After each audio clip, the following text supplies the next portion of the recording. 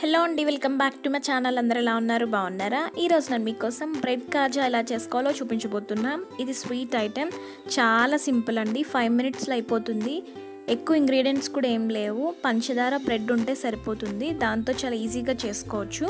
ఎలా చేసుకోవాలో ప్రాసెస్ చూపిస్తా, చూడండి. మీరు నా ఛానల్ ఫస్ట్ టైం చూస్తున్నట్టయితే సబ్స్క్రైబ్ చేసుకోండి. అలానే పక్కనున్న బెల్ ఐకాన్ మీద క్లిక్ చేయండి. నేను పెట్టే అప్డేట్స్ మీకు వస్తుంటాయి.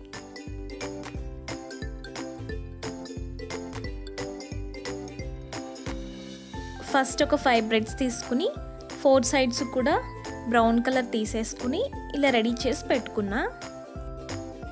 ఇప్పుడు బ్రెడ్ని ట్రయాంగిల్ షేప్లో కట్ చేసుకోవాలి.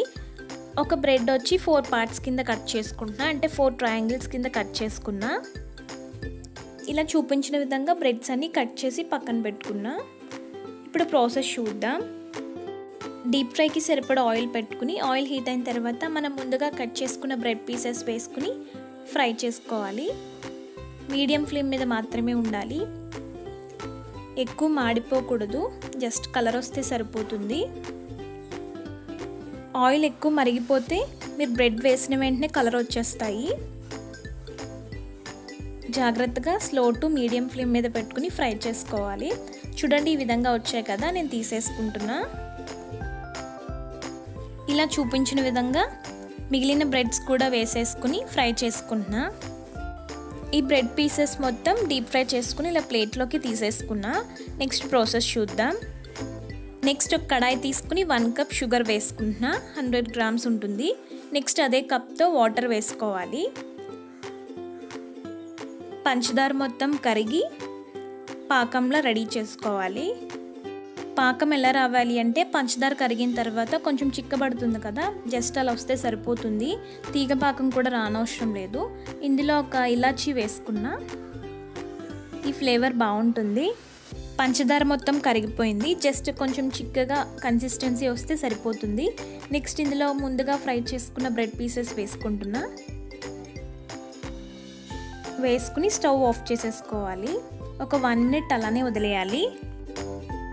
1 మినిట్ తర్వాత రెండో వైపు కూడా తిప్పుకుంటున్నా. ఇలా రెండో వైపు కూడా తిప్పుకుంటే మీకు పంచదార పాకం ముక్కలకి బాగా పట్టి టేస్టీగా ఉంటుంది.